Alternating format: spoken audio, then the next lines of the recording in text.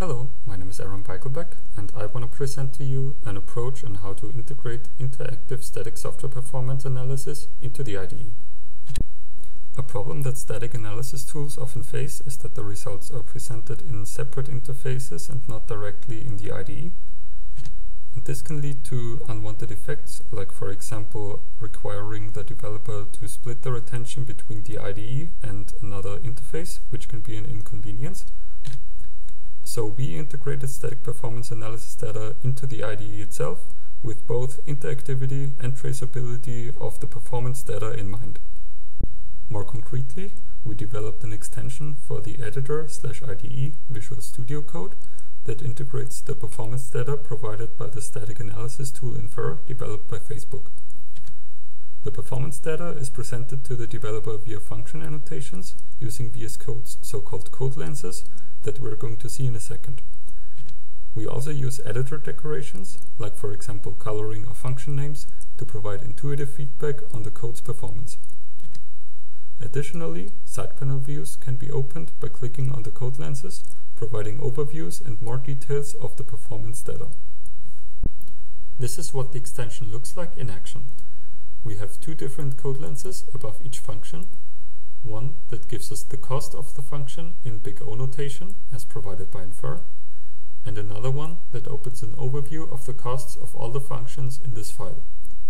Let's look at the detail view for this function first by clicking on this code lens, where we can see the exact cost of this function as calculated by Infer in addition to the big O notation.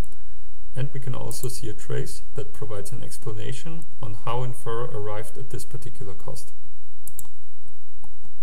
We can also see that the function names are colored differently depending on the cost. In this case, this function has quadratic cost, so it is red, and this function has linear cost, so it is yellow. Now let's see if we can make the cost of this matches indices function any better. Without going into much detail about what's happening here in the code, the reason why the function is this expensive is this loop right here, together with the call to the simple match function, which has linear cost. Right now, this function takes a string array as an argument, so let's see if we can simply make it less expensive by giving it the entire string instead of the split version of the string. This means we are also going to remove this loop right here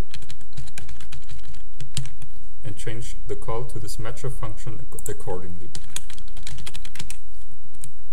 Of course, we also have to change the call to the simple match function now, giving it this index string instead of an array.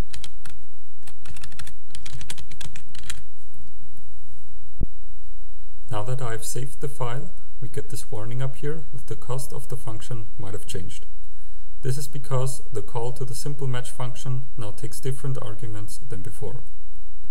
And down here, this simple match function has no more performance data available, because we changed the parameters of it, which makes the extension recognize it as a different method than before. In order to receive fresh performance data, let us re-execute Infer and see what happens. We can immediately see that the costs for both of these functions have been updated. This function is now constant, and this one is now linear, so we improved the costs for both of the functions. In addition, new information has been inserted that shows us how the cost has changed from the last analysis to the most recent one. Thanks for watching this brief demonstration of our tool. To the most recent. Okay, let's finish this session. This session was on fire, huh? So let's ask the question to Jürgen. So Venera asked, any chance of supporting other languages such as C#? Right. So the tool that we're building on top of is Infer, that has been developed by Facebook, and it supports a lot of infrastructure for static analysis, where this static performance analysis is built on. And currently, unfortunately, Infer supports Java, C++, C, and I think Objective-C. Potentially, we could extend that with other languages, but that's maybe a different problem we could look into. What I think we could do is implement the cost analysis as you see without Infer and see whether we can do it more generically for other languages. Thanks, everyone. This session ends. See you in the next session. Bye.